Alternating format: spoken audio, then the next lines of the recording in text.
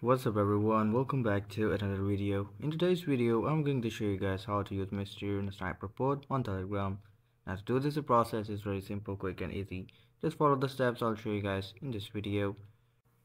And I'll also provide a link in description for this bot as well, as there are a lot of scam bots right now and it's best to use the authenticated one and avoid losing any of your funds. Well, coming back to the video, once we're done with that, we'll hit the start button or simply type /start and it will show you this message right here. In order to access the board, we need to follow these two channels of this Maestro Sniper board.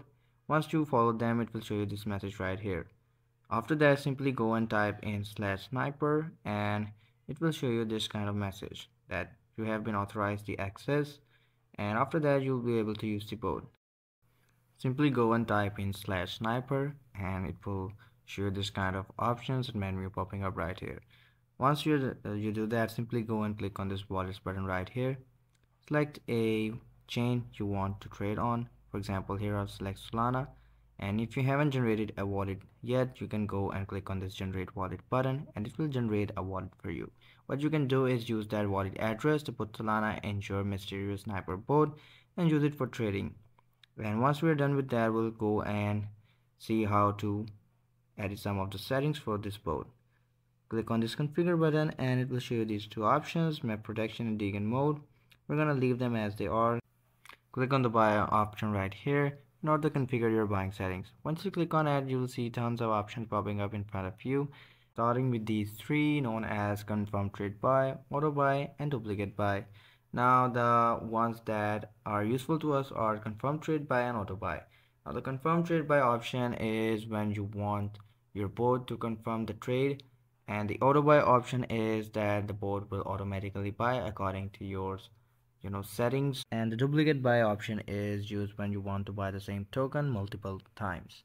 And there are tons of settings that you can edit according to your own preference, such as minimum maximum liquidity, minimum maximum market cap, buying gas, price impact alerts, slippage amount, and to edit them is really easy. For example, in order to edit slippage amount, I can simply go and click on it, and here I can type in the amount that I want for my slippage and it will show you this message right here once you're done with that. And in order to now configure your settings, you can click on this cell option right here and it will show you similar settings. Adjust these settings according to your preference and you would be good to go and start trading with this bot.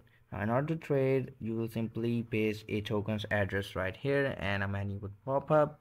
For that, I'll make another video and you guys can go and check it out in my channel. Well, that's it for today's video. I hope you found this video helpful. I'll see you guys in the next video.